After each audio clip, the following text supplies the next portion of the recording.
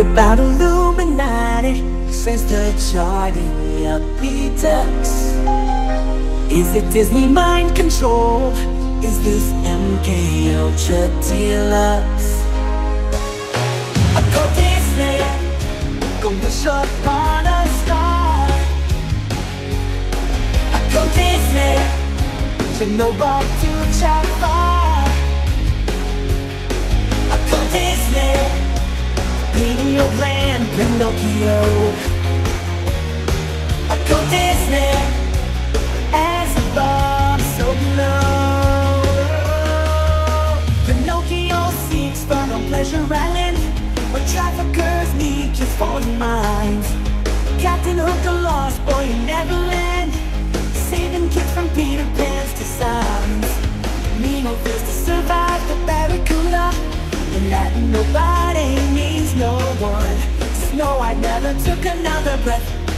Bird Prince, the angel of death has come. Occult Disney, we go from real to real. Occult Disney, Bohemian Grove and no more real. Occult Disney, ask about to Illuminati. Occult Disney, we teach occult to everybody. Occult Disney, go wish upon a star. Occult Disney, you know what to chat for. Oh, Occult Disney, the new brand Pinocchio. Yeah, yeah. Occult Disney, it's above so below. Occult Disney, please enjoy the show.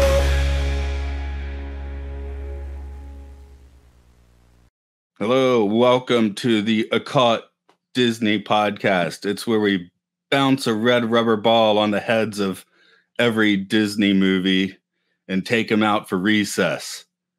That's where you put a red rubber ball in the back of their head. Two red rubber balls in the back of the head. That'll give you a hell of a headache.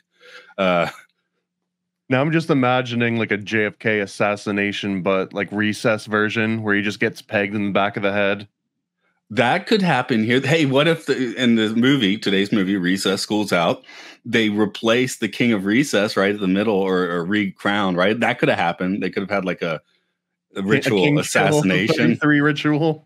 Yeah, and then they can have the killing of the king, and now we get the new guy who had a new letter. I don't remember what it was, but it was because the first guy was K, it was Kevin or something, and the new guy was like a different letter, which I forgot. That did happen. They did replace the king at the beginning. Yeah. As for me, I'd have an M on my crown because I'm Matt. What are you want to put PA on your crown? Yeah, I mean, are we talking Burger King crown or are we talking like a real crown? Burger King crown, of course. That couldn't have been anything more than a Burger King crown in the movie, right? I miss them. I miss the Burger King crowns. I think they have them near you. I think the City Walk, Orlando, they have the Burger Creation Studio. I believe you can get Burger King crowns there, as I saw people having lunch there just a few months ago, all wearing Burger King crowns. Wait, what is it? A Burger Creation Studio? It's basically just a Burger King that has it's just some a way dumb to charge concept. you $15 for a Burger King burger. Correct, but they will give you the crown, so that's a plus up. There is a whole. Not to get too much of a tangent right off the bat, there's like a whole drama going on right now with one of the businesses that's in the downtown Disney. It's called this high-end cookie company called Gideon's, and I guess they sell like $12 cookies or something. Cookies.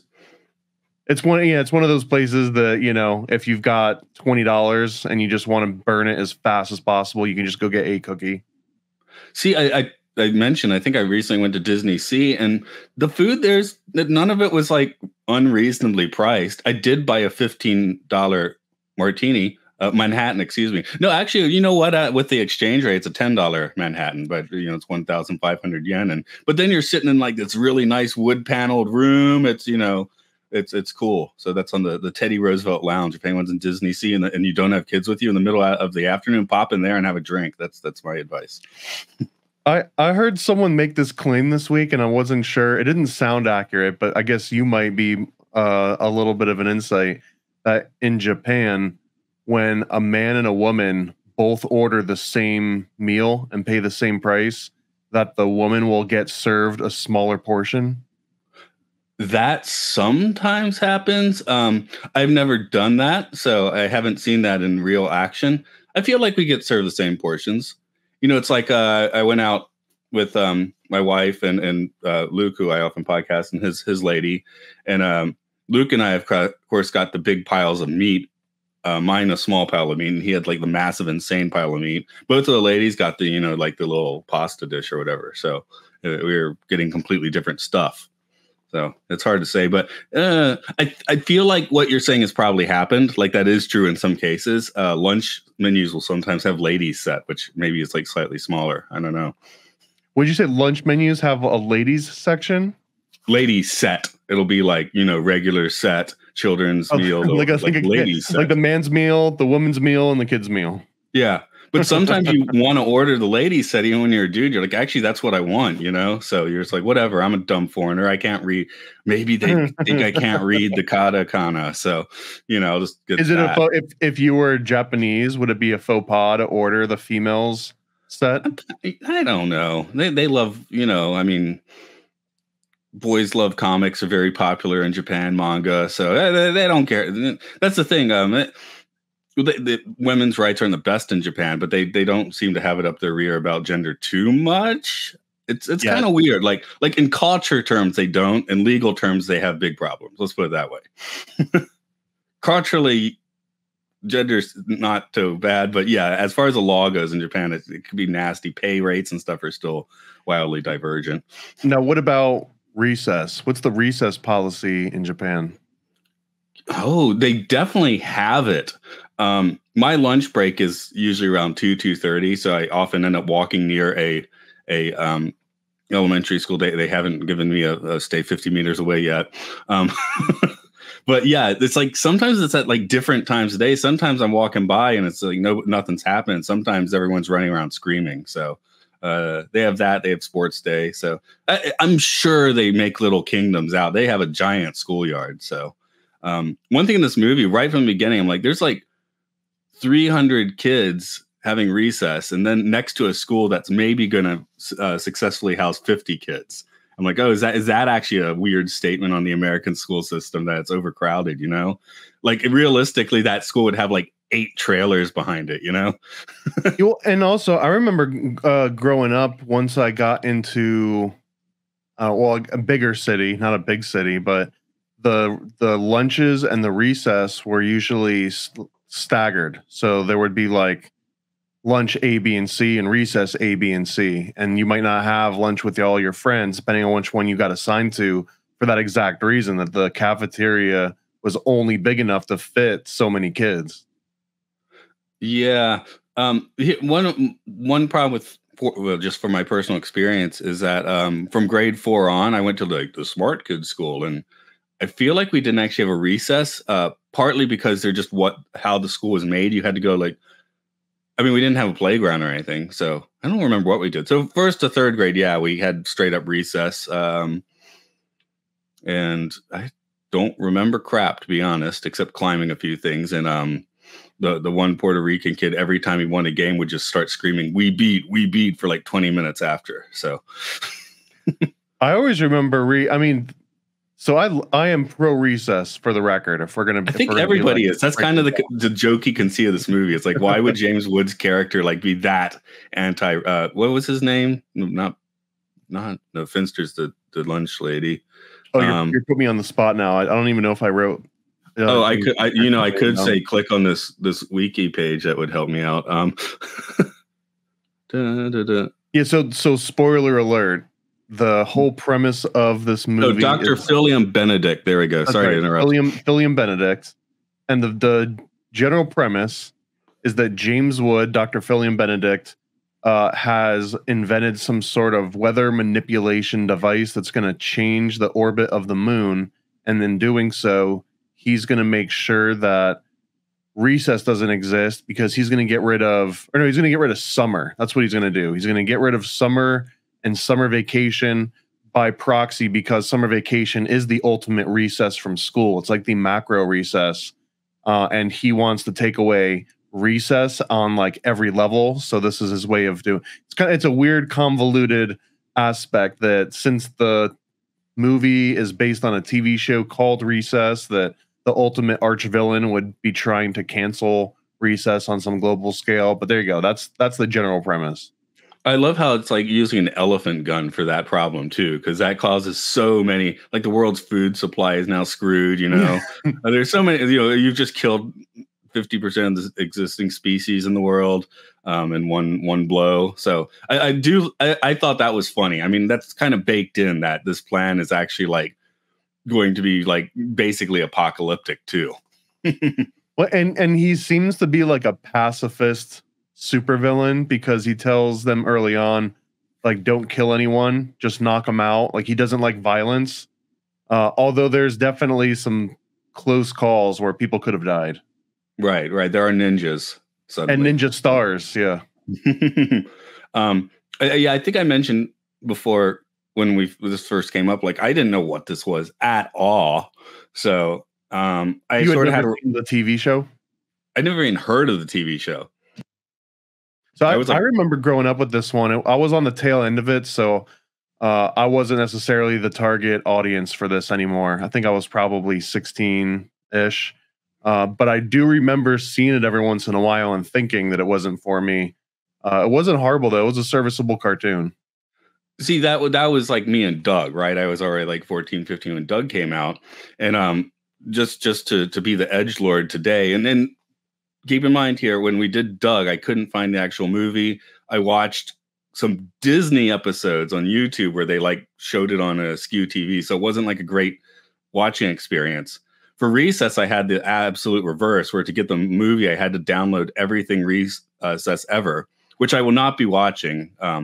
I'll be deleting that. So that's another caveat. I will be deleting. I'm not going to sit here and start watching Recess, but I did have a better time watching this because I was sitting here watching Blu-ray quality, you know, all that sort of thing. That's a hard one for me, but like, haven't seen the Nickelodeon Doug show, throwing that out there. Have not properly watched that, but just from my little skims here, I did have a more pleasurable time here. I think it helps that the kids are a little younger. For me, that I guess it gives it that South Park vibe. I like, you know, weird social systems and city planning and, you know, staring at maps. And this had a little more of that. It had kind of a Mission Impossible vibe to it, which I like. I mean, obviously I do some Mission Impossible here and there as the box of the entire TV shows here. So that was appealing to me. Now, if I did sit down, watch all of Nickelodeon's Doug and then actually watch like a series of Recess, maybe I'd like Doug better. So I don't know. I'm just talking about the little flitterings of experience I've had in the past couple months. But where did you land? I'm sure you didn't like this better, but I am curious how this rated for you. Oh, it wasn't bad. I mean, it was the nice length. It was like an hour and 10 minutes or so, hour and 15 minutes. So that's kind of the sweet spot still. And it had like a decent inside jokes for adults and for kids. It wasn't like completely juvenile. It kind of sits in this weird field of like, it doesn't feel like an actual Disney movie. So I would put it in the same bucket as you mentioned the Doug movie, maybe even like the Goofy movie. Even though Goofy is Disney, it still had like this standalone vibe. Like it wasn't meant to be a theatrical epic Disney animated, you know, release. It was kind of a TV show formatted as a movie, and it had the vibe. Yeah, I will say along with Doug, and I might even leave the Goofy movie out of this, a Goofy movie, but I was definitely like, there's nothing impressive about this animation. It's fine. I'm not knocking it. It's great for TV, but if you're putting this on a movie screen, animation-wise, it's kind of like, who cares? This was definitely a step up from the normal TV show. Maybe not in terms of animation quality and effects and stuff, but absolutely the background. Like even when it opens up and it's got like a military base, just the amount of shading that are on the guys and the level of detail that they show. Not to mention that I don't remember if widescreen was like the format, because when I saw this just recently, like it has a nice widescreen format and all the background matte paintings are like widescreen. which gives it that cinematic look, which definitely is not in the TV show that I remember, because the TV show, I'm pretty sure at this point, was still formatted for 4:3. Well, since I have the entire TV show right here, let's check an episode from their is that season 3 to 6? Let's see, 3. They all say 3. Here we go. I'm playing what seems to be not the last one.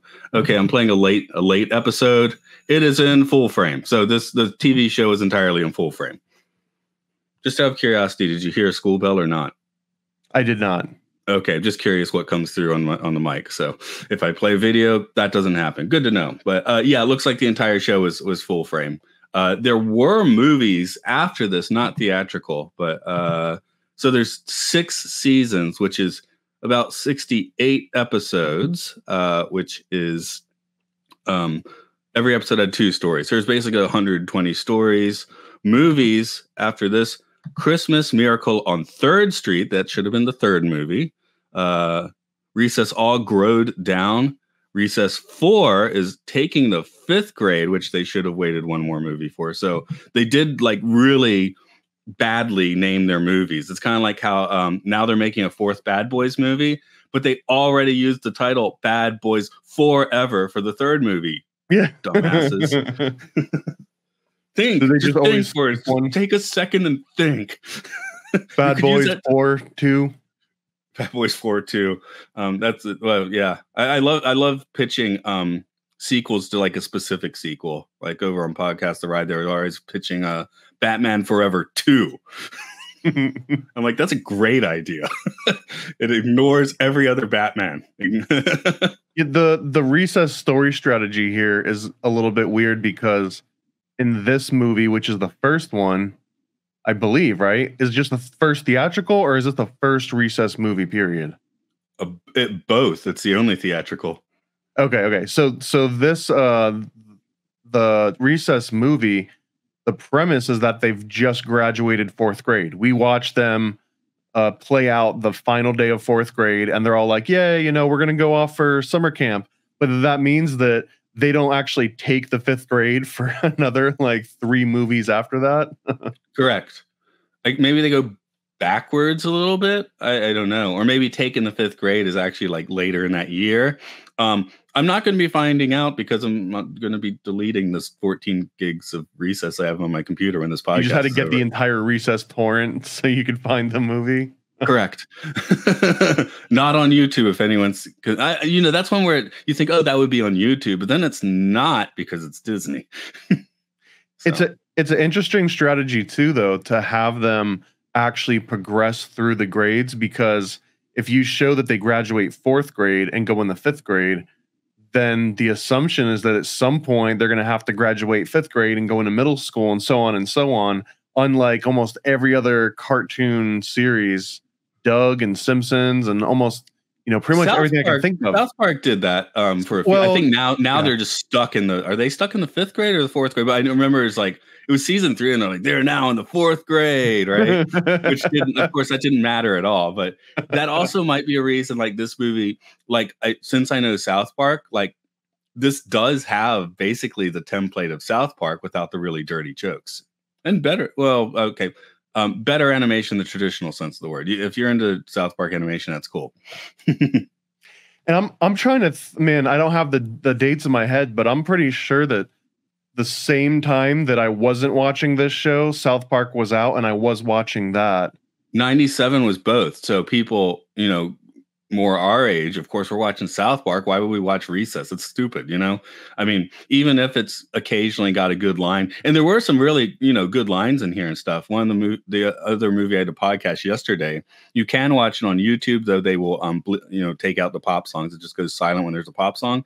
The Never Ending Story 3, the script of that will drive you mad. Like, just the lines are stupid. It's got a weird Jack Black with the unibrow as the villain, which is kind of fun actually. But yeah, it's a terrible movie. But so I'm watching this right after. I'm like, oh, here's some well-written lines in this movie. That's nice. Here's some jokes that at least I'll give a little chuckle to if I'm not just like laughing like a loon at it or something. I mean, not to sound like an absolute Disney apologist at this point, but I do feel that even if everything else kind of falls flat with a Disney movie under the Disney name, you are going to get at least somebody cared about revising the script and making sure that some of the jokes don't just completely fall flat.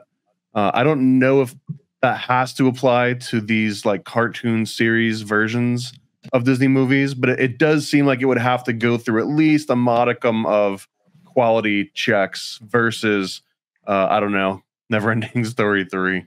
Yeah, German production. Another funny thing with that though was that, I mean, I guess it's a pretty common trope, but also using the "we're leaving, so now we're going to play Born to Be Wild" on the soundtrack.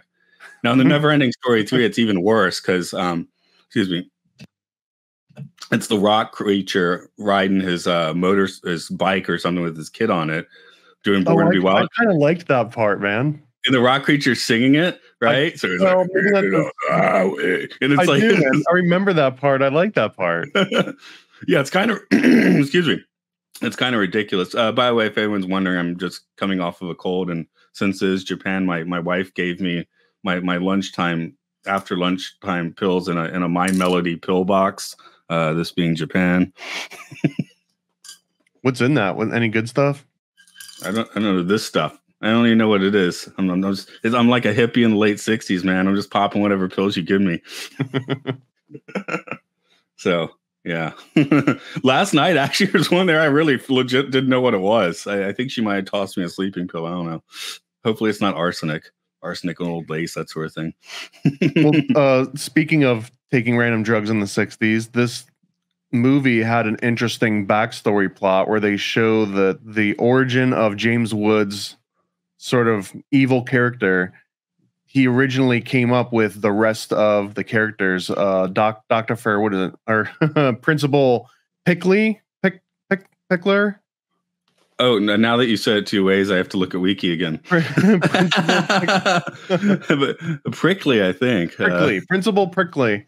That he grew up with this James Wood character, and James Wood was actually was going to be the principal originally, and then he wanted to institute this no recess policy. But it was funny because everybody is an ultra hippie. They've got the partridge color style school bus that drives up. They're all doing like the everything's groovy, peace signs and stuff. Like they're smoking weed. Because there's even a scene where they show the principal's office and there's like incense burning in the corner, and they got like blacklight posters. And this is the school itself. So I just thought why'd they repaint the school? I mean, you keep that paint job. What are you doing? Well, because the brutalism movement and like just the abstract aspect of like the 80s pretty much wiped all that out. But that was a kind of a cool backstory of showing that they were hippies, but that this evil principal, he was just using the hippie movement to kind of get into power. And then he has some pretty bulletproof logic, in my opinion, because once he gets in the power and he looks around and he's like, this is the old way, man. Like, we got to shake things up. And that would be shaking things up. But although he wants to remove recess in order to shake things up, I never really understood his extreme motivation for wanting to cancel recess. I know there was like a short little explanation, but nothing really felt, was he touched during a recess? Was his parents killed by a recess? It kind of had that level of nefarious wanting to like get vengeance at recess. James Woods gets very obsessive about lots of opinions. He makes the perfect cartoon villain for sure. Oh God, yeah. I don't know, for whatever reason recently, I just keep ending up with movies where James Wood is the villain recently. So I've in the past 6 months, without trying, I've probably seen like 10 movies where James Woods is like the villain.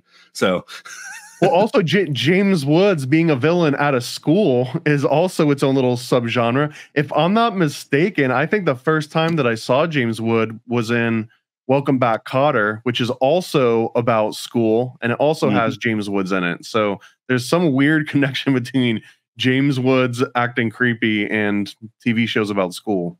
Was he a regular on that show? He wasn't a regular because he wasn't in Cotter's class, but I think he either taught at the school, or I might just be making things up though, because I'm also just having a fever dream induced by drugs, maybe. Right. I haven't seen Welcome Back, Kotter since like 1990. And when I wouldn't have known who James Woods was, so I wouldn't have recognized him. But I did watch Oh a no, you bunch know of it what? back in the day. James Woods guest starred in the first episode of season 1 as a drama teacher, and I guess maybe he never shows up again. But I've seen one of my guilty pleasures is Welcome Back, Kotter. So I have seen the pilot episode probably 10 or more times. So it feels like he was in a bunch of them. Okay. Well, when I have to make, flashcards or drill cards for students sometimes, and I have on more than one occasion when I need to make the teacher card use the picture of Cotter. So, I got that going for it. One thing, just as far as like weird conspiratorial stuff that came to mind, I could have looked it up. I'm just blanking on the name. The weather array that was in Alaska and is now on boats, I think. HAARP. And it's yes, HAARP. There we go. Because all I could think was CERN. I'm like, I know it's not CERN. So, but HAARP, the High Altitude Active Research Project. I don't know the rest of it by heart anymore. But that kind of felt a little bit like what he's doing in this. I don't remember where HAARP was in 2000. If that was something that came up on Coast to Coast a lot at the time, but oh yeah, no, HAARP. I'm pretty sure goes into the 80. I'm pretty sure 80s, definitely 90s. The project. Yeah, I'm talking about when people would be talking about it. I'm not sure. Yeah, there was a documentary and a book called Angels Don't Play This HAARP. Right. That's kind of what I was thinking about the book. Is that late 90s? I'm actually looking this up because I've actually read it, but it was like 7 years ago. 1995 it was published. So the HAARP conspiracy theories predate this movie being out in 97. Right. Or 2001. 2001. The series was 97. So I was kind of wondering if that was kind of in the back of their mind. And here, of course, it's just a weird laser because that's much cooler than, an array of dishes that aren't. It could be the same thing though, because all HAARP is a huge antenna grid where they basically, like, each of these satellite dishes / antenna things, each antenna has a certain power to it, but they have all the antennas focus on the exact same spot in the ionosphere. One of the many things that HAARP does. So technically, if you could consolidate the same concept into this weird laser that they're creating in the Recess movie, you could be doing the same thing. And although he's talking about changing the moon's orbit, and they show early on in this movie that they have a smaller version of the green laser and they're using it to levitate a safe up into the air, and which is weird because TJ sees this, the main character, and he immediately is like, oh, they're doing evil experiments. So just like all you saw was them lifting a safe into the air like that. I don't know, it didn't seem evil to me at the time, but the premise is that he's trying to move the moon, so I think they're actually going to zap the moon with this laser and kind of like pull it or like rearrange it so it's in a different orbit. Yeah, I think they just deflect it for a few seconds, thus changing the orbit. My note here is levitating a safe is not a crime if you can manage it, This is not me actually making like a connection, but this is just my own like synchronicity experience. Another thing I watched this week was a Star Trek Voyager episode, probably from about the year 2000, in which they find like a Borg antenna in space. That's an antenna again, but it's driving 7 of 9 insane because it just transmits to Borg. But it looked like almost the same as the laser in this movie. Like the design was like really similar. I mean, if this was kind of Borg green, and just the shape of it and like how it kind of arced around was kind of similar. So that was kind of weird. The episode was Infinite Regress of Voyager, if anyone's wondering. Voyager was probably, in retrospect, my favorite out of all the different Star Trek spinoffs. I like Voyager. I always push it out as a little bit. Yeah, I always push out as the Beach Boys of Star Trek, where it's got the best stuff, the absolute best, and it's got the absolute worst. But often benefits from the fact that it's also the trippiest Star Trek. So, it is the one I'm watching the most of right now, because some of my Trekkie friends, that's where they're moving through on their podcast. So I'm knee deep in Voyager at the moment. I did write down the exact phrases that the characters in this movie say that they're using. I don't think any of them are necessarily real except for the laser, but there's a plutonium turbine. There's a global electrode. which kind of looked like one of those things in the Frankenstein movie where it's just a metal sphere that connects out into the air and it kind of, makes electrical connections. There's the laser and then an electron pulse generator. And a pulse generator is real. So technically an electron pulse generator would be real. But none of those things really imply changing the moon's orbit. So I don't know if this is revelation of the method where they're actually telling you how you can change the moon's orbit, or it might just have been for a TV show plot. Well, I mean, it could be nuclear powered, and you need to cool plutonium using a turbine, right? So maybe it's not. Yeah, but it's not like the plutonium turbine was like the size of a person.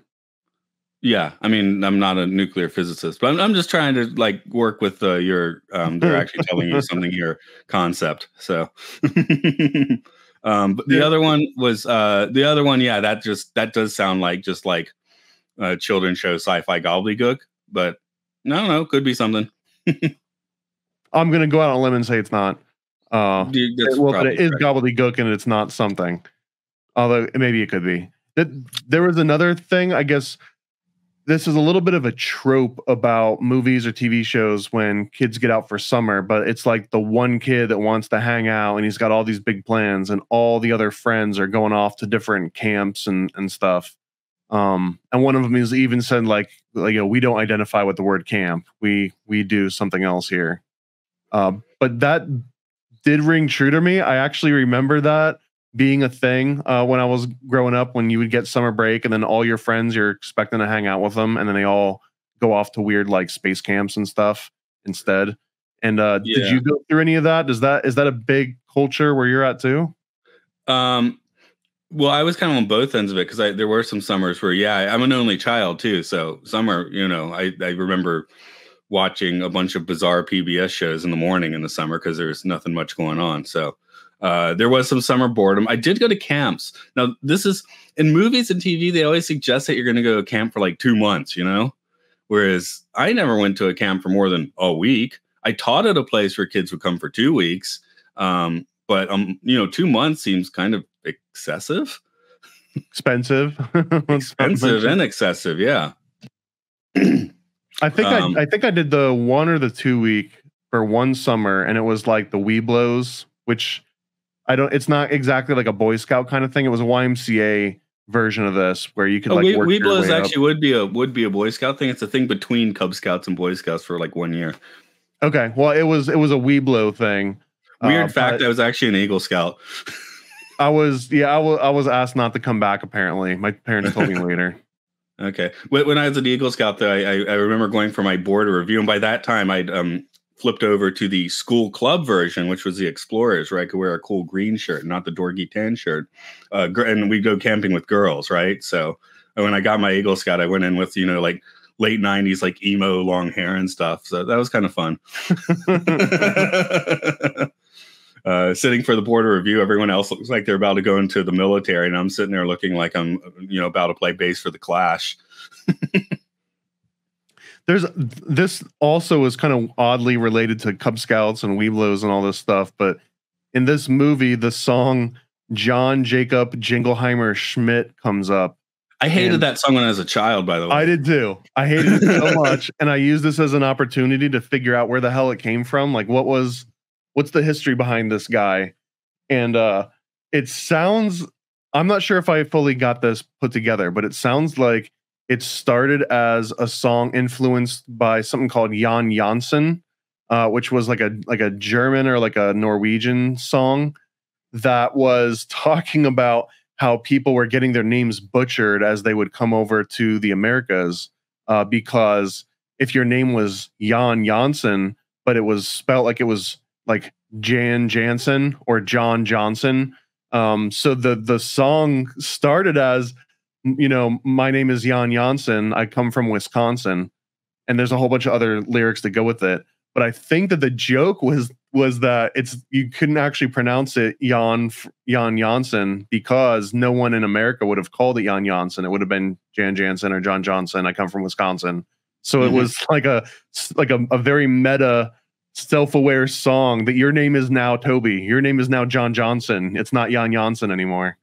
Well, I had the thing. I mean, look at the name on the screen here. I had like the opposite thing in my family where my name became even more confusing, because it's Comages, right? Which is like what? I mean, no one can even pronounce that. Weirdly, they can in Japan. It's all Japanese sounds, but in America, people just butcher it, which I quit caring. I've gotten shouted out on other podcasts like Matt. Coma guys or Coma gay. I'm like, that's fine, whatever, don't care. But should be the original version would be Königssee, which is German for King's Lake. That makes perfect sense. But no, my Big name Matt actually, G. yeah, my Comages actually doesn't mean anything. It's butchered Königssee. So they made it make less sense. Königssee, König. How would you turn that into an anglicized name easily? Königssee, Koenig, I guess, like Water Koenig or something. I don't know, which I still think is kind of a weird name. Honestly, if you want to anglicize it, we're gonna have to scrap it and just come up with a brand new. Yours have to be Smith all over again. Well, I went to high school with a guy whose family had come from India and were just able to choose their name. So he went with the name Matthew Matthews, which that's a baller move, especially when you're like 11 years old.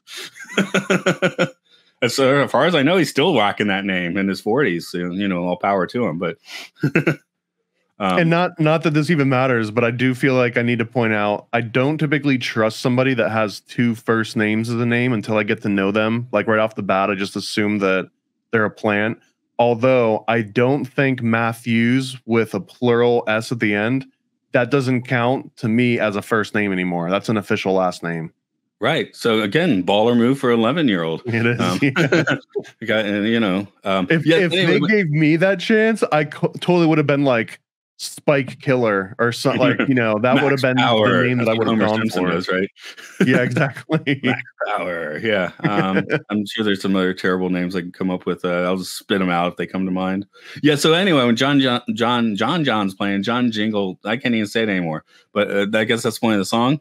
I was like, oh my God, I'm going to hate this movie. The rest is just like the most obvious choices from the 60s, which is fine. Dancing in the Street, of course, the ultimate version of that is the video with David Bowie and Mick Jagger, specifically the last shot where they wiggle their asses together in close up. Have you ever seen that video? It's been a while. It's not on the top of my playlist. I do remember vaguely.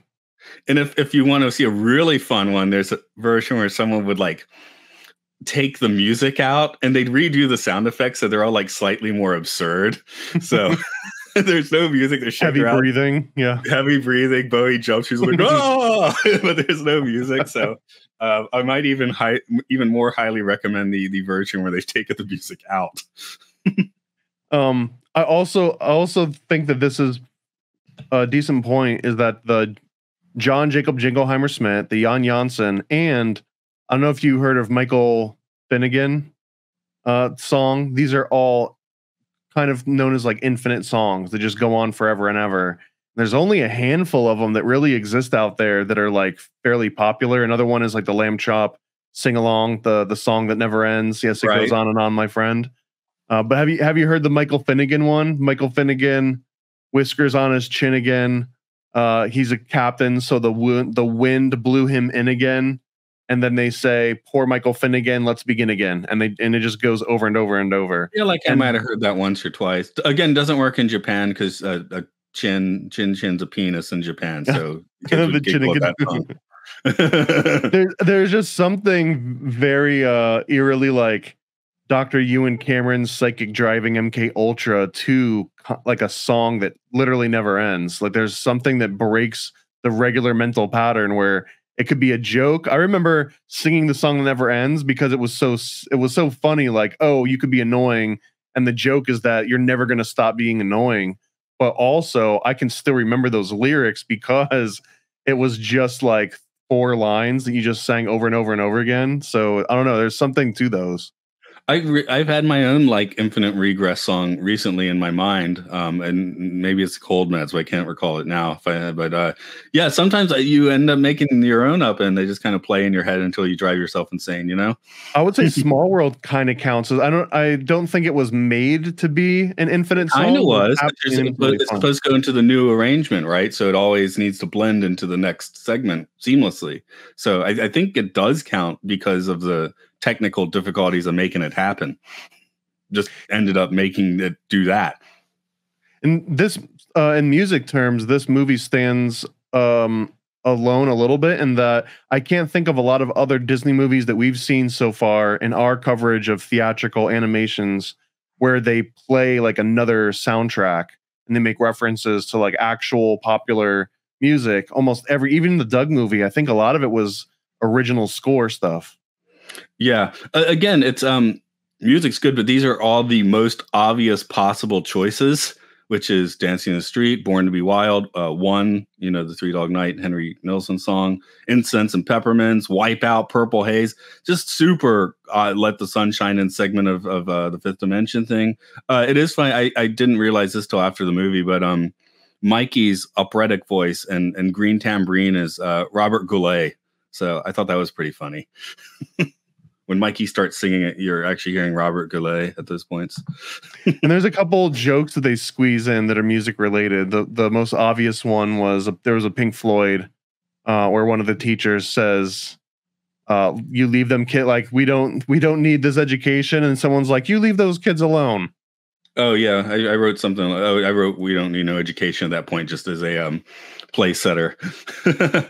little after the musical tenor of this movie, but that's fine. I mean, I think it maybe goes without saying, and maybe people don't know me that well, but yes, the going back to ridiculous psychedelia was easily my favorite part of the movie. So there was also a hint in the same way that I mentioned in the Doug movie, but this movie starts with this premise that conspiracies are pretty much like a normal aspect of life, and you just kind of take them for granted.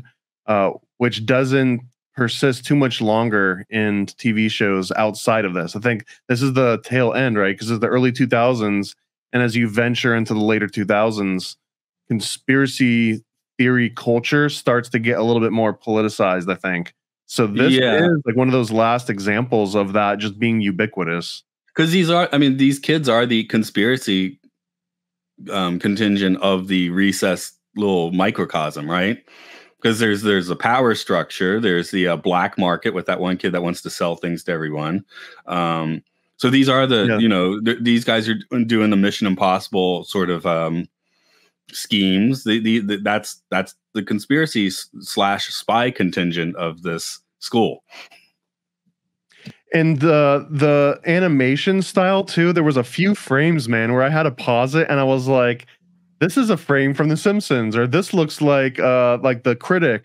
And there was another one, Life with Louie, which was a cartoon that was on Saturday mornings. This might have been after you stopped watching, because I think Louis Anderson on mine too. Or no, the bigger Louis, yeah, it was Louis Anderson. And the cartoon was called Life with Louie, I believe. But the way that they drew the character's teeth was almost identical to how they drew the teeth in this movie. And I know that sounds like a very specific detail, but it was like a dead giveaway to me.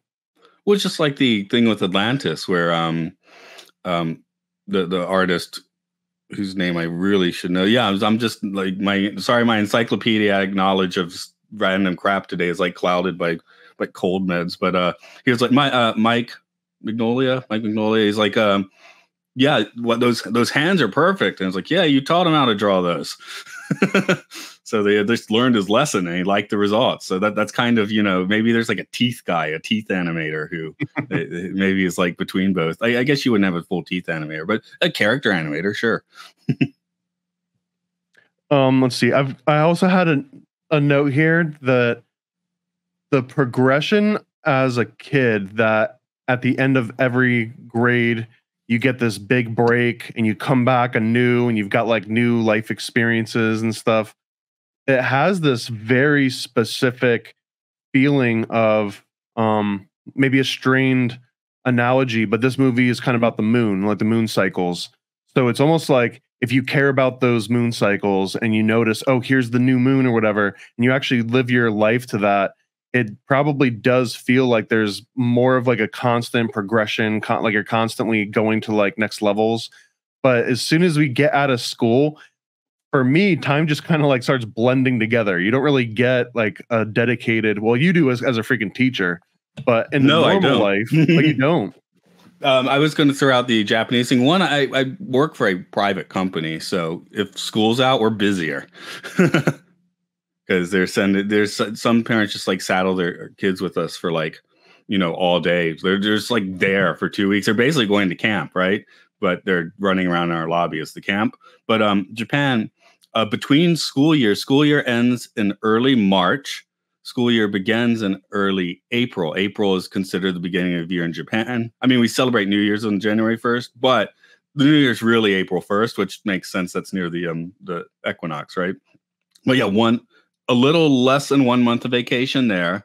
They get maybe a full month of vacation August only, and then maybe 3 weeks around Christmas. Usually not Christmas. Christmas, everyone's working at school, so maybe like 2 or 3 weeks around New Year, but not including Christmas. Those are the big holidays. So they're smaller. I think theoretically the time in school's about the same, except the kids will go do clubs and stuff during their holidays. So I have a lot of students that even during the breaks, they have a shitload of homework and need to go do kendo every other day, It seems so untenable and like impractical now. And I guess my understanding is that summer break was kind of rooted in sending your kids back to the farm so they could help, pick, do all the harvest with the parents, and then they could go back to school once the harvest was over. And that was the real reason that they had these big breaks like that.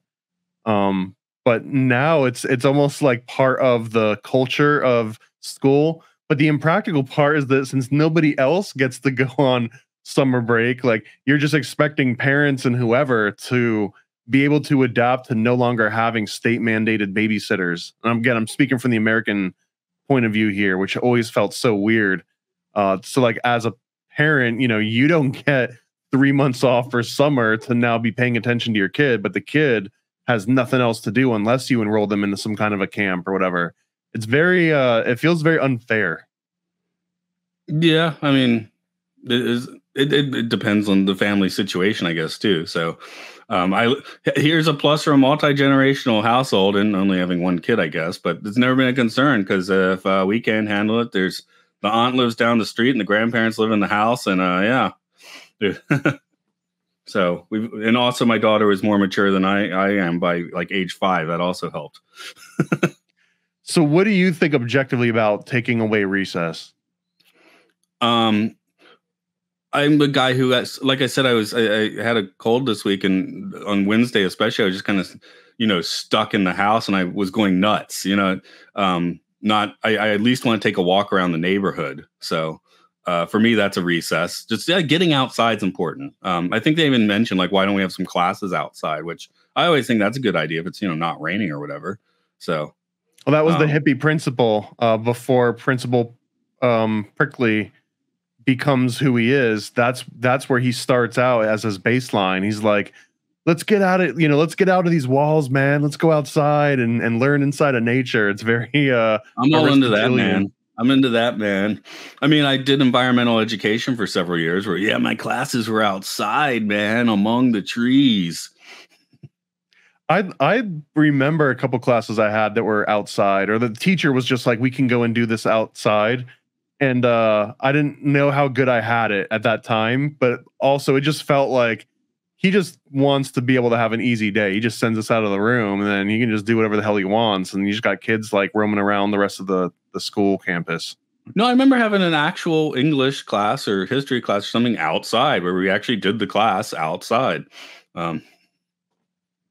Like right outside of the classroom, I think. But yeah. So I don't remember us getting to roam around, but I do think there is a plus. Just kind of, it's a nice day. What are we doing in this room? I can't stand rooms with no moving air. That I closed my windows for this podcast, and my main concern is it'll get so stuffy it'll start driving me insane. If that happens, though, I'll just open this and you'll hear more birds. So. So I remember going to school both in upstate New York and in Southwest Florida, which have completely different climates. And I distinctly remember that once we moved to Florida, we had gym in the mornings usually, and then recess. And I can't tell, I remember how bad that smell was right after gym was over and everyone's cramming into the next classroom that's not gym, or after you have lunch and you go out and for recess for, I think it was like 30 minutes, 40 minutes. And then you get into the next class and it was just it just always smelled like stinky, sweaty kids every time. Oh, I'm living that right now. It's just on my Thursday. So yesterday today for you, I had a class of second graders. And for the past 3 weeks, I'm like, one of you kids is like, just like gassing. It's like, Zyklon B, C, and D with your feet there, I don't know which kid it is. I'm guessing it's one of the boys, but I'm like, I don't know which one of you kids is gassing me, but somebody is. Some of the ubiquitous conspiracy theory nods here is that, so all the kids go off to different camps. TJ's the only one that's left behind. And as you do, you go and start hanging out outside of your school on summer. I don't know. I didn't actually. He does live across the street, it seems. It's fair, but still. But he's hanging out and he sees that the gymnasium's like filling up with green light and stuff. So he starts to go and inspect, and then he tells all of his other friends about it. And when they start talking about it, the first things that come up are, oh, they've probably got moon rocks and alien eggs, and they find like this crate they're gonna open up. And I remember thinking like, yeah, that's that ubiquitous feeling of conspiracy theory that just persisted. Like you didn't even have to say it was conspiracy theory. If you just found like a crate somewhere or a barrel, you'd be like, oh, there's probably alien eggs inside this thing. Just because I guess I lump aliens into conspiracy theory, but it just felt like that was the premise of the 90s, early 2000s. Alien. Well, yeah, I guess alien autopsies about this time, that sort of thing. So. Although I get a little obsessed with the school across the street. I'm thinking my grandparents lived in Smyrna, Delaware, and their house was like catty cornered from the high school. And I just fascinated because I'm from Atlanta. So when you're a kid, it's like, wow, it's a school in the place so far away. I wonder what's that's like. But you'd walk by it a lot, and I think I would have noticed some green light coming from their gymnasium during the summer. But I wouldn't have had my cohorts in Smyrna, Delaware, so it would have been more of a Mel Gibson conspiracy theory sort of thing. And in New York, I did grow up really close to my school, so you would walk by, and usually people would sneak in and use the like jungle gym and stuff. And later on, people would sneak in and smoke pot back there. But it was basically kind of like a community area for people to just like hang, whether or not school was in session or not. I'm thinking, what do I live nearby where I just keep my eye on? The train station's really close, and like they recently rebuilt the station for worse. Oops. But yeah, I was very keen on what was happening there. No conspiracies there.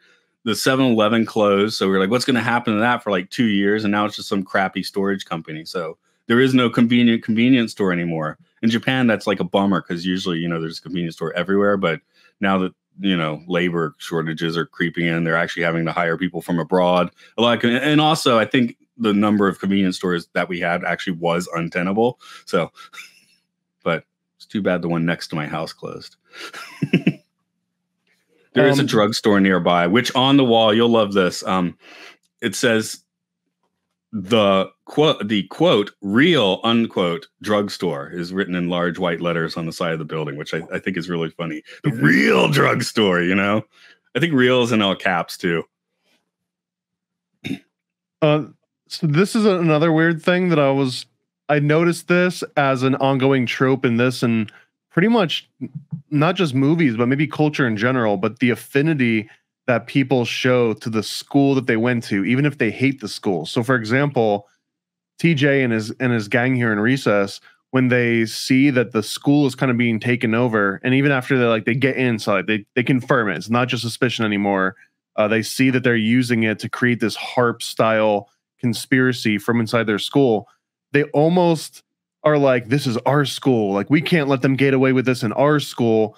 And it's like, well, hey, you guys are about to be out of this school, but also the teacher and the principal are sort of the antagonists outside of this movie, where now they kind of come together and fight like this ultimate evil. You know what I mean? Like the two sides combined. But typically, it's almost like the kids can't wait to get out of this school. In fact, everyone can't wait to get out of this school. They're all cheering and stuff for the school year to be over.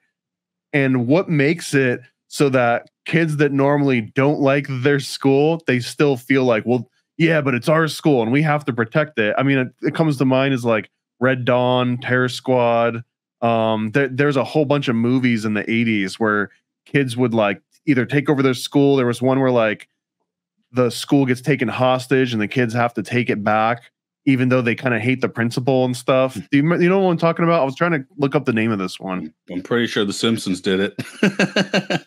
Well, but I mean, there was like an 80s movies. That no, I know you mean something else too, but I'm just like Over the Edge, maybe.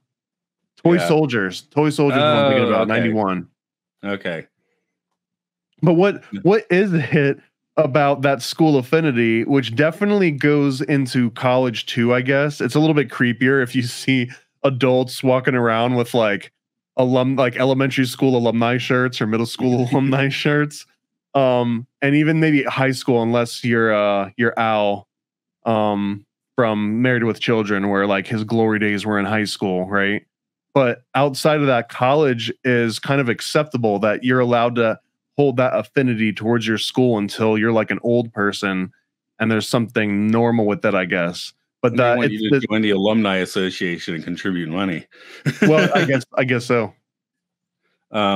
Yeah, like I honestly didn't have that bad a time bopping through school. You know, a few math classes I hated. Me and German didn't get to go together well, but otherwise I didn't have that bad a school experience. I was pretty good at giving them just enough of what they wanted while also going off and playing in punk bands and stuff. So I feel like I got the best of both worlds, but I don't have that much affinity. My friends that I still keep in contact these days are people I podcast with, and those are my muso friends. Those are the people I played in bands with. I barely keep in contact with my actual high school friends. One interesting because that's the point, is like the affinity towards this like state mandated thing that you have to do and be subjected to the authority. It's like the affinity to school when it's not college almost seems like Stockholm syndrome in a weird way. Here's an interesting one. Just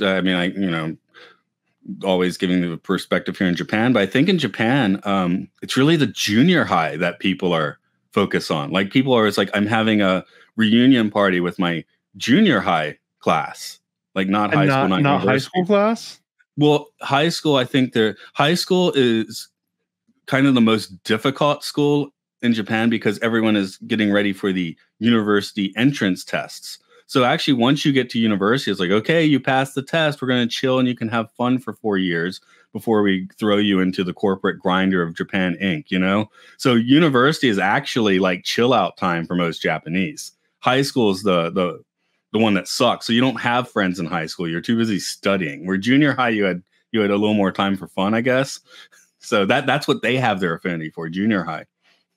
That's interesting. Like it's such a known and accepted part that you're just stressed out studying the entire time that you're not even going to want to have a reunion. Like the reunion would just be you stressed out and studying again, right? Correct.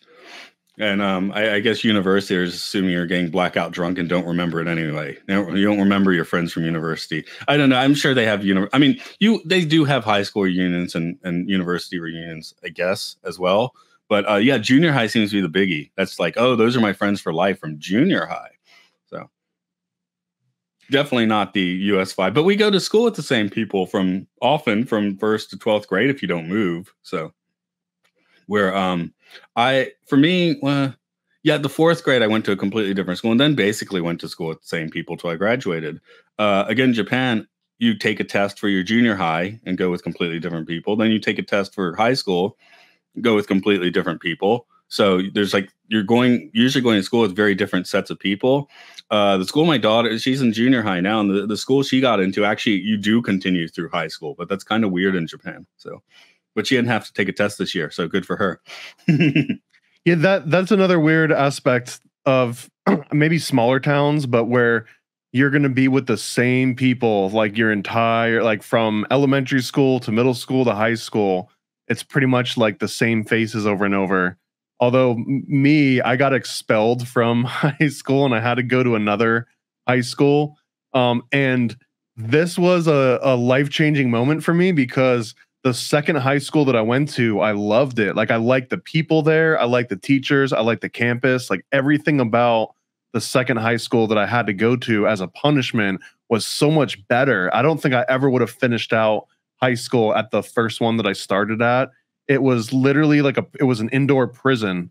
And the second one that I went to was kind of like an open floor plan where the whole entire school is outside. You'd go into a door to like the classroom, but the second you leave a classroom door, you're outside again. Like there was no such thing as indoor hallways in the entire place. And that was such a crazy difference in mindset versus the other one where you never went outside, like unless you had some sort of a gym class or if you went outside to eat during lunch. But otherwise, you're inside with fluorescent lightings, encapsulated by these like the stone walls that you would like put your fingers over. They'll have the little ridges that would like bump and stuff as you walked around, and the low ceilings.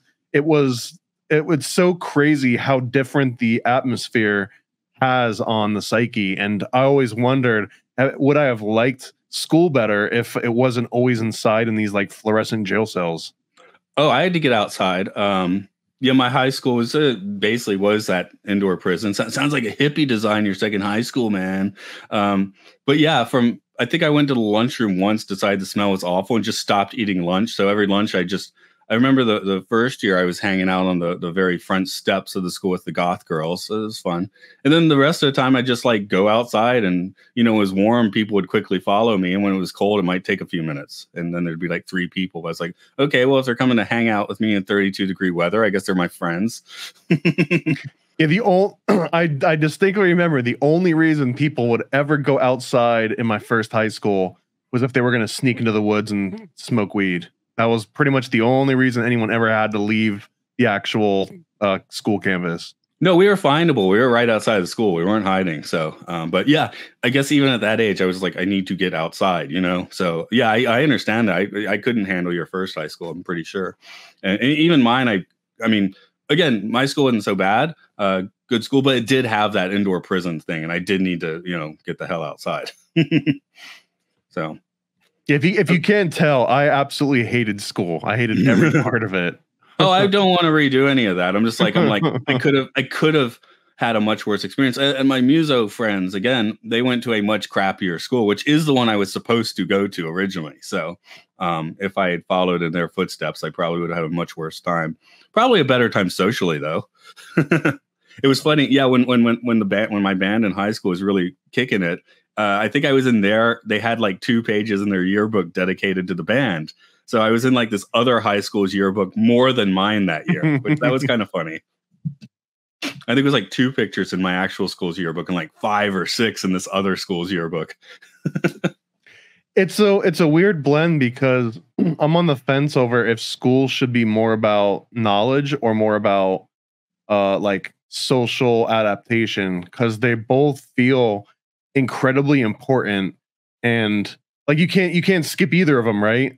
With the pandemic that happened, we had a lot of people getting just the knowledge part, maybe arguably they were paying attention and they had the Zoom screen up, but absolutely missed out on all of like the social interaction for some very important formative years.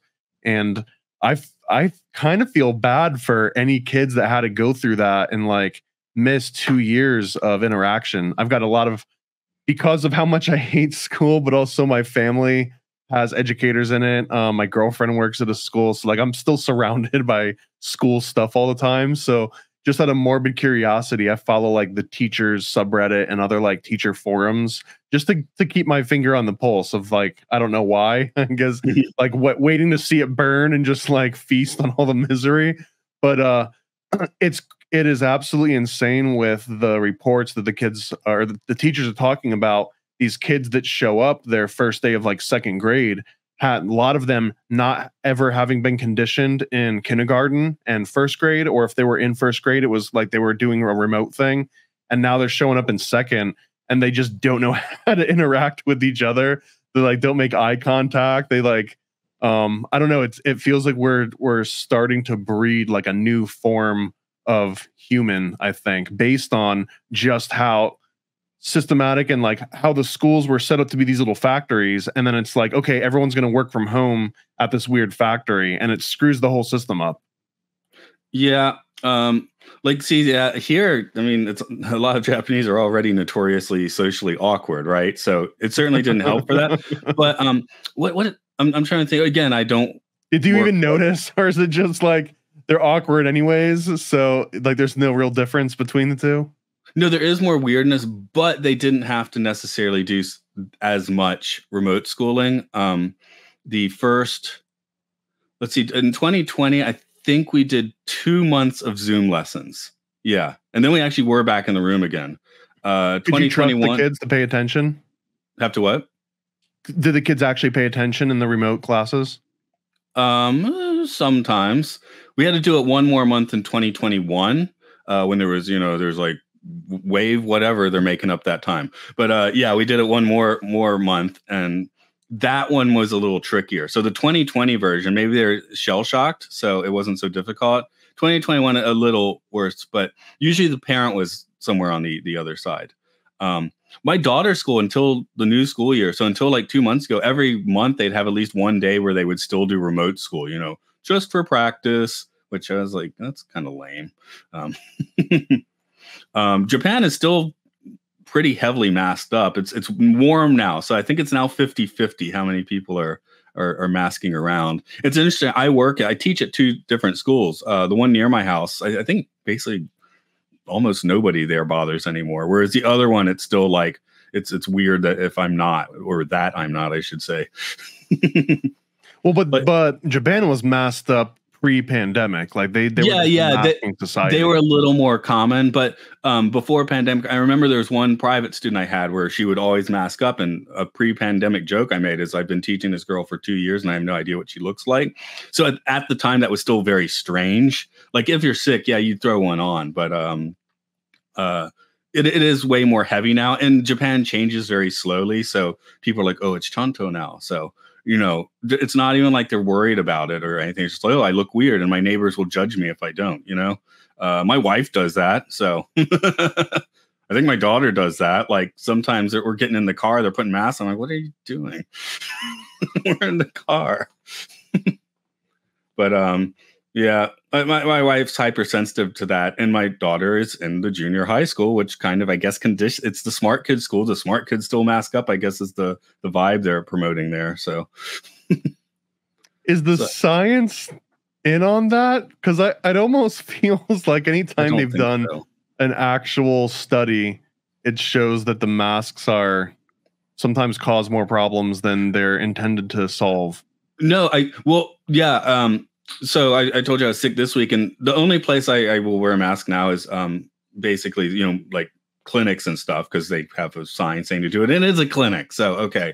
And I just like, this thing is making me more sick, I was like, just like gasping for air and stuff. Because, I'm in the waiting room. They don't have the air on. The windows are closed. I'm like, oh, God, this is torture,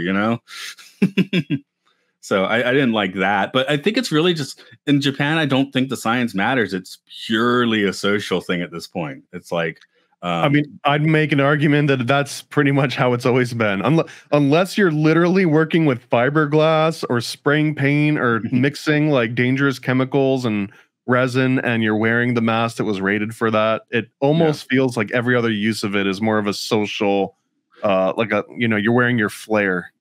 I don't even think that would be a controversial stance to take in Japan. I think many Japanese would be like, yeah, I'm wearing it because this is what we're doing. And I do what unity is, because the East Asian thing is not so much like individuality. It's like working within the group. So if the group is doing this, I need to keep doing it. For me, I did when the Japanese government said, please do it. I was like, okay, I'll do it. I bought cloth ones because I could actually breathe through this. Well, as soon as they're like, okay, you can stop. And at first, like 5% of people stopped. I was in that 5%. Now that it's kind of warm, and it's about 50-50. So, which is still kind of weird, You know what Japan needs is an Aleister Crowley. They need a Japanese Aleister Crowley, and everyone can be their own star. And then they can start going. Yeah, well, yeah, or like a Japanese Rasputin. Although I don't know, Rasputin didn't seem like he was much towards individualism, because he still kind of served the czars. Well, right? My point, I guess, is they need someone to actually change the government in that way, which Crowley. I guess he might have been an agent for the government, but I don't feel like he was actually changing higher ups where Rasputin was. Right. That was my thought. Also, I just want to talk about Rasputin because they tried to kill him 8 times. So that's always fun. But yeah, I mean, Japan's got the LDP, the Liberal Democratic Party, which is like one of the most conservative parties in the universe, just like fiscally, things like that. So the current thing in Japan is the companies are now making gangbusters because the yen is weak, where everyone else is eating doo-doo from the day to day, unless they want to pay us more, which is not happening a little bit, but not that much. But yeah, inflation in Japan has just been insane. Like everything that cost whatever last year is now 30% more. So I guess that's the case in the States too, to a certain degree. Yeah, it's been getting worse and worse in the States. I actually was doing research the other day on Stanley Kubrick because I've been writing a little comic. I guess I'll just throw a plug in here now because we're at the tail end. But I've been working on this comic called Never a Straight Answer, nasacomic.com. But one of the premises that we're trying to make in it is that he was a master chess player as a kid, and I think into his early 20s he would go to Washington Park in New York City and hustle people for their money. And he actually had some notes that I'll paraphrase, but it was like, why would I go to work and get some job paying X dollar an hour when I could just go and play chess for 12 hours and make like $20 a day? And I was like, $20 it doesn't sound that much. So take a guess at how much in 1950, which is when this took place, when Anthony Kubrick was Stanley Kubrick was playing chess. 1950 made a $20 bill. What would that be today in 2024 in the States?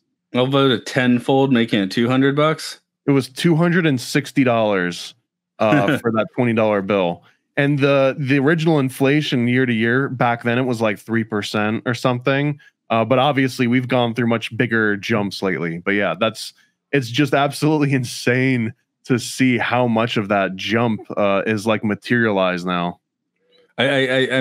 I'm mostly focused on Big Mac economics these days. After someone told me a Big Mac meal in the States costs $15, I was like, "What the hell?" Yeah, well, yeah. Especially if you're gonna like do like a delivery and you get all the regular. I remember distinctly in middle school, high school, that McDonald's had these 29-cent burger days, and I think it might have been like 39-cent cheeseburger. And my family would go to McDonald's, and my dad would buy like 20 of them.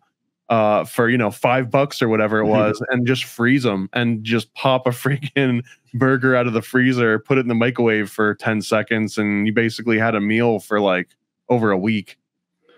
Yeah, probably years. I mean, they keep forever. Yeah, well, the other end to my burger economics is I think a Big Mac meal in Japan currently costs 700 yen, and if you were to use an American credit card for that, it would come out as about $450. So I was like, that's insane. That's very cheap. Yeah, so maybe 15's on the high end, but I was like, okay, that's where I started to understand. Oh, okay. So if Americans visit Japan right now, it's like, it's like how Japanese would visit America in the 80s and just like, be insanely rich. If you visit Japan now, your money will go an insanely long way. I told my parents visited last year. I said, come again this year and make some bang for your buck while the economy's eating garbage, and who knows what's going to happen after the election with the economies worldwide. So I don't care who ends up being the next president. I think things are going to take a major swerve in one direction.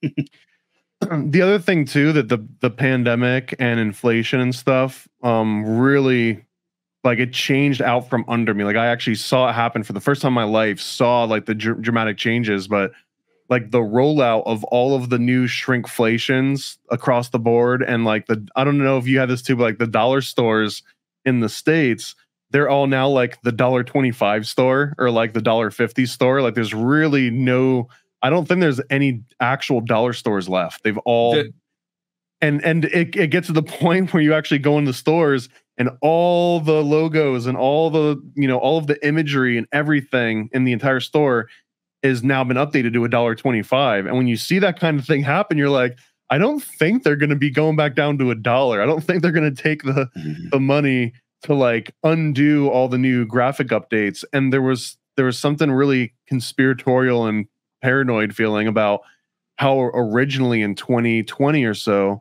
all of the price jumps were, like temporary inflation. Like it was just to deal with some of the shortages and some of the supply chain logistics, and the prices were going to go back down to some normal state. But the second you start seeing entire companies like rebrand everything to accommodate these new price scales, it's just like, oh man, like that got locked in. Like that was a checkpoint, and you're not going beyond that checkpoint. It's never going to be less than $1.25 at the dollar store now.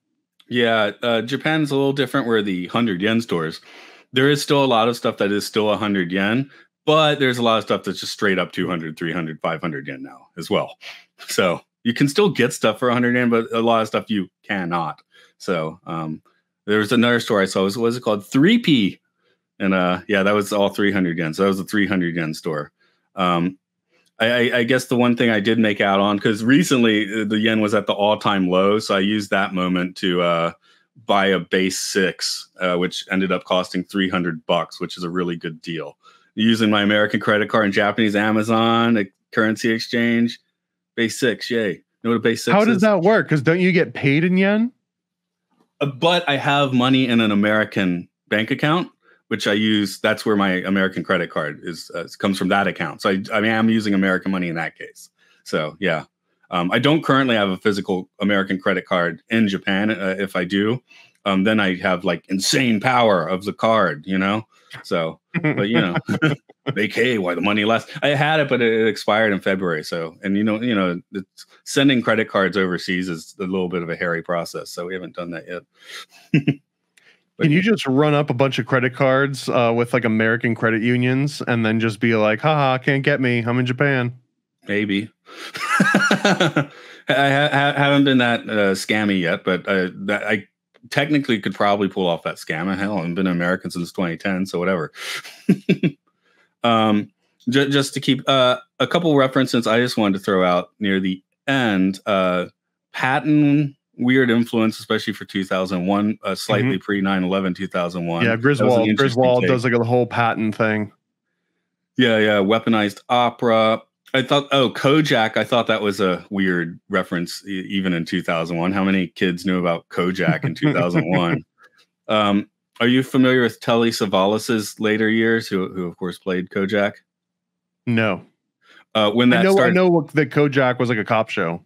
Yeah, right. So Telly Savalas, when he took that role, I think he basically moved into the Universal Hilton right next to Universal Studios and just ended up living there for the rest of his life. And like he'd just go to the bar. They ended up calling it Telly's Bar. They'd hold court. So if you went to hang out at the hotel bar, you'd be just hanging out with Telly Savalas because he was like I want to talk to everybody. He wasn't like standoffish or something. And I guess he, women drinking drugs for the rest of his years, died as a corpse.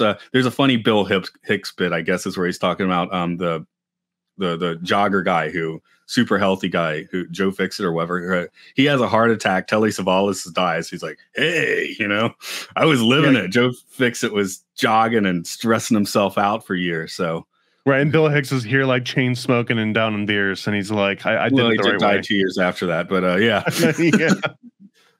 Telly Savalas was a reasonable age. How old was Telly Savalas? I mean, I don't know if he was like the oldest, but he was 72. If you're partying that hard and you die at 72, that's a win. Little young, but that lets you live that long. Also, that's mid-century Hollywood. 72 is old for mid-century Hollywood. So, because you already look 72 when you're 52, right? And I do the Twilight Zone podcast, and we're always like, how old is this actor? It's like, here's a 25-year-old. Okay, the actor is actually 36, and he looks 60. Well, and now you've got the inverse of that, where you've got like the 20-year-old actresses that are getting the facelifts and stuff that make them immediately look like they're in their late 30s, because typically you don't see someone doing some of those procedures until they're in their 30s, 40s. But people are doing it so much younger that now they look older. So you might actually have a 20-year-old playing a 20-year-old, and people are watching it like, what do they have this 40-year-old doing in this 20-year-old role? Yeah. I guess what's Yeah, because J Law got like every role before she was like 25, right? So I don't know if she got any surgery, but she was definitely batting above her age as far as the roles they were giving her. So I haven't seen her for a few years. Did she age out? Oh, she's not that old, is she? No, she had a recent she tried doing like a rom-com raunchy movie recently. Oh, okay. Yeah. Also, I barely keep track of what comes out these days because other than blockbusters in Japan, we're not going to get the small dramas and especially not the comedies because they don't translate so well. So, have you seen the Mother movie since you brought up J Law? The Aronofsky one? Yeah, the Aronofsky one. Okay. No. You haven't seen it? Yeah, I got a few. I'm still recently I have been in a bit of catching up on directors I should have been watching their stuff, like the P.T. Anderson, Wes Anderson. I watched a few of their more recent ones. Still need to watch Phantom Thread and Inherent Vice, but I got Licorice Pizza down. What's the last Aronofsky I watched? I've seen everything up to Noah, I think. Okay, so you've seen Pi and you've seen Requiem for a Dream, and yeah, I've not seen his movie in The Sphere. That'd be fun. The Vegas Sphere. That's they play his movie Postcards from Earth or whatever. Man, if they played Mother in the Sphere, that would be one of the most nerve-wracking experiences. I don't want to give too much of it away, but it's a very stressful movie to watch. Okay. I mean, it's something I'm like, I gotta watch at some point. Again, with the buying power, I've just recently been buying a bunch of dumb movies on Blu-ray because it's like $4. It's like, yeah, sure, I'll buy Air Force One for $4 on Blu-ray. I've got a business proposal for you here. I don't know if this would work numbers wise, but if the dollar is that strong to the yen, couldn't you just start buying up like Pokemon cards and shipping them to the States? Because you could buy them there cheaper, not just because like you're at the source, but also because of the exchange rate, and then you could send them over to the States where they would sell for like 10x, I'd assume. I'll have to bump that idea over to Luke, who does the Luke Loves Pokemon podcast, because he would know which ones to get as well, where I don't know anything about Pokemon. Have I ever told you my one Pokemon gaming experience? Your one Pokemon gaming experience? Yeah, I mean proper game. I've played some of the dumb casual ones a little bit too, but it was Heart Gold on the DS. I started playing. I got to Central City, Capital City, went into the casino and never came out. And then a year later, I was like, oh, I don't remember how to play the actual game anymore. So, Luke, the guy I mentioned, he currently has my DS collection.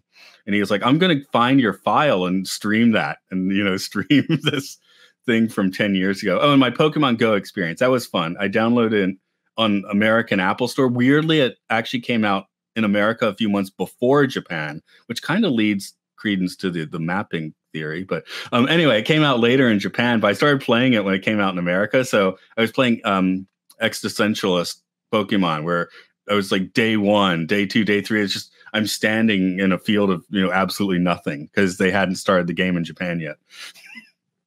That was good for some Facebook posts, but not really good from a gaming perspective. Yeah, I got the first Pokemon Game Boy game when it came out. I didn't want to go onto this tangent, but it was like my friend got fired from Walmart, his first job ever, because he helped. He basically told all of his friends, he was like, come on in, I'll give you a free Game Boy. So like me and like 5 of our friends, we just show up. We all get free Game Boys with the Pokemon like baked into the Game Boy Color package. And the idiot didn't realize that there was like a camera pointed right at him. It was like his first week. So of course they're like watching him and scrutinizing him. And they just see him on like his first week, just giving all these free Game Boys away. But yeah, so my first Pokemon game was Ill-Gotten.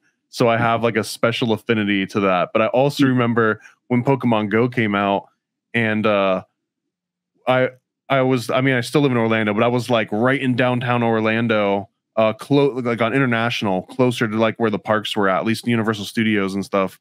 And I had one of those, I had like a jailbroke iPad, I think, that I had from my work that I was using for something, and it had all like the developer options enabled and stuff. And we figured out a way to like spoof the GPS, which people figured out way after that too. But like I was killing it, man. I was like one of the top Pokemon Go accounts in the state of Florida just because I would spoof GPS into the Walt Disney World and just massacre anyone that tried to take over the little trainers, like the training gyms and stuff.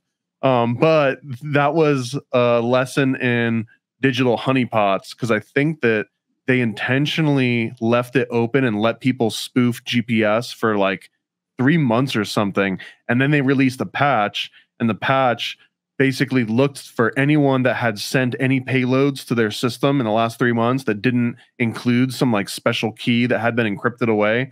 So it was like they were just letting people cheat for 3 months and then drop the ban hammer and wipe them all out. It was very efficient, very efficient. But it was that's a great way to keep you not getting you addicted to the game, right? You have fun for 3 months. I got a dumb casual game on my iPad, and right now I'm getting to the point, you know what? This is now getting too difficult. So time to erase. Yeah. See, and this might sound bad, but it was never fun about playing the game. I don't care about Pokemon. I don't have any affinity to the series. I didn't even think that the gameplay itself was even good. It was actually kind of very rudimentary. You just like flicked the ball and hoped for the best. It was almost like gambling in a way, but you didn't win anything.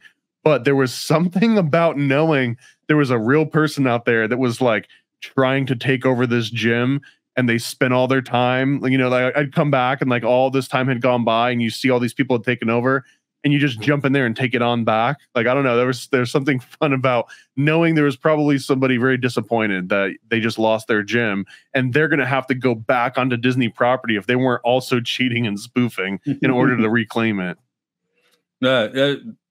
I guess more productive, or I don't know if it's more productive or not. My old programmer roommate, you know, he'd do the Stanley Kubrick chess game thing with EverQuest, right?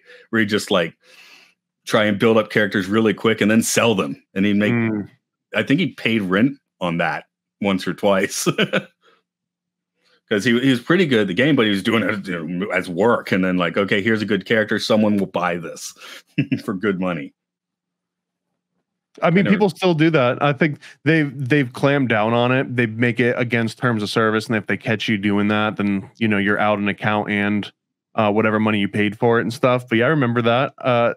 And I was in the military when the first EverQuest came out, and it was like an unspoken thing that people were using the top secret, you know, government networks to basically play EverQuest in some of the back IT closets.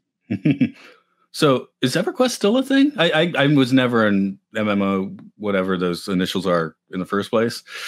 I think that they've come out with new ones recently. Yeah. Okay. Because World of Warcraft is still kicking, I believe.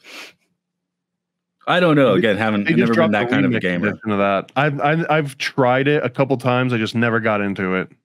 Yeah, I've gotten to the point where, because in the past I've just played insane numbers of 90s style JRPGs, but man, I don't have time for that. Partly because I do podcasts, which is kind of useful. By the way, I have realized my cold medicine has kicked in. I'm just going to ramble for infinity. So if you do have some notes or something, I can give you the floor for that, or just keep rambling. No, I mean, I think we covered all my notes pretty sequentially as we went through this. I think that overall it's a serviceable movie. I didn't grow up really in love with the Recess TV series, so I just watched the movie as it was. I thought it was cool that had the conspiratorial theme. It starts right off the bat. The military's in on it, or at least like a paramilitary style group. I was kind of expecting a Naruto run, you know, into Area 51. But yeah, it just reminded me of how much I hated school again. I'm just deeply scarred from my school experience. Here's the thing. I do think if I had ended up being a public school teacher in America, I would have 100% hated it. My job right now is private. I teach English. I mean, I'm pretty much work by myself most of the time. I don't really, I mean, you know, I know how to teach when I'm teaching, but it's not like there's like curriculum I have to hit. You know, there's not like test scores I have to hit, anything like that. I just kind of bop in, you know, hopefully I learn some English. I bop out of the room. So I have it much better than the average American teacher. I don't think anyone would be doubting that. I don't think anyone. I was about to say I probably get paid less than them, though. And then I was like, oh, actually, I probably don't get paid. Well, okay, with current exchange rates, I get paid less than them. But depending on the state, man, honestly. Maybe depending on the state. No, 2 years ago, it seems like Japan's currency really did start to take a nosedive with the Ukraine war. So before that, I probably was like on any level making more than, teachers in half the states. But so you're going to be eating bugs with the rest of us. I am going to be eating bugs with the rest of you. So as our money makes less and less sense. You blasted out You're Never a Straight Answer comic though, but I guess if we're closing it down, you got another thing on the burner you want to mention? The big one. I mean, I've got so many different projects that are always going, but I've learned to just laser focus on the one that's actually active at the given moment. So yeah, if you like Stanley Kubrick, if you like cartoons or comics, if you're listening to this, you've gotten to the end of this one, you obviously like us enough that you would love Never a Straight Answer, which is a comic I've been working on for about 5 years now. I mean, it was originally a project that I just kind of started to fill in some time, and then it turned into like the thing that I wanted to do more than anything else. I ended up putting a bunch of other projects on the shelf to knock this one out, just because it felt like the perfect format to get every inside Stanley Kubrick reference I can sort of sneak into this one. So every Stanley Kubrick movie, every conspiracy theory you've ever heard about him, and some that you even haven't, it's all kind of in this one little series. It's the ultimate love letter to both Stanley Kubrick and to all the fake moon landing conspiracy theories. And yeah, at nasacomic.com, you can find where that's at. Alrighty. As for me, I do a lot of podcasting. That's at Central Point is on Patreon at Podcastius. Talk about the Twilight Zone, Space 1999, and movies, where we've recently done a few Kubricks. We did 2001 at the beginning of the year. We just put out Paths of Glory, and Doctor Strangelove is soon. So if I'm ranting with some folks about those over there. Okay. Paths to Glory sometimes has an asterisk next to it, because I believe that's one that he got called onto to like take over production at some point. Yeah, that and Spartacus, he's definitely more of a hired hand. Spartacus is the one he's definitely a hired. That's the one where he was added on like basically 2 weeks before shooting. So Paths of Glory, I think he did have a little more skin in the game for that one, but it was still a Kirk Douglas vehicle when it was being produced. So I guess it was Kirk Douglas #1, Stanley Kubrick #2 for that one. Spartacus probably put Kubrick under the producers because he just jumped in late. Lolita, don't bother. You can not watch Lolita if you feel like it. And then Doctor Strangelove, yeah, that's where it's just like now everything's Kubrick. is kind of the way I see it. Paths of Glory is a very good movie. I do recommend it. We actually had a discussion. We're like, is it a better war movie than Full Metal Jacket? And we're like, if you're only counting the first 45 minutes of Full Metal Jacket's better. But if you're counting the complete movies, the whole movies, Paths of Glory is probably better. And man, I would almost, we probably don't have enough time to make the argument fully, but that Full Metal Jacket isn't really a war movie. Even though there's a lot of war scenes, it feels like it has less to do with war than Paths to Glory does. Oh, the first 45 minutes of the movie, any war stuff is just window dressing. It's all about, psychological terror and programming and stuff, right? That's not necessarily a war movie. I think that's because the rest of the movie is still good. It's just now it is a kind of a war movie, but it just loses so much juice. And you just got rid of, the two best actors in the thing. So oops. Anyway, that's my review of Full Metal Jacket, which we are not doing on Films and Filth because it's not on the list. And we're not doing it in Occult Disney because it's not a Disney movie, unfortunately. It would make zero sense to do Full Metal Jacket for the Occult Disney podcast. I don't know if they're in April Fools, although there's probably something wittier to do for that. All right. Ready for a cosmic conspiracy about Stanley Kubrick, moon landings, and the CIA? Go visit nasacomic.com. nasacomic.com, CIA's biggest con. Stanley Kubrick put us on, that's why we're singing this song. I'm nasacomic.com, go visit nasacomic.com. Go visit nasacomic.com.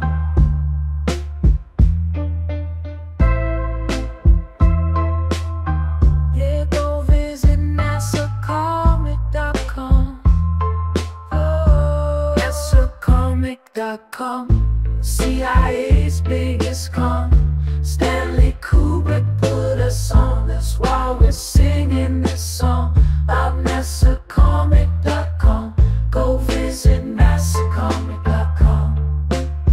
Go visit NASAcomic.com.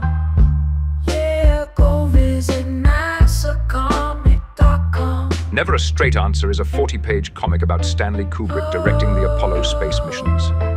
Yeah, go visit NASAcomic.com. This is the perfect read for comic, Kubrick, or conspiracy fans of all ages.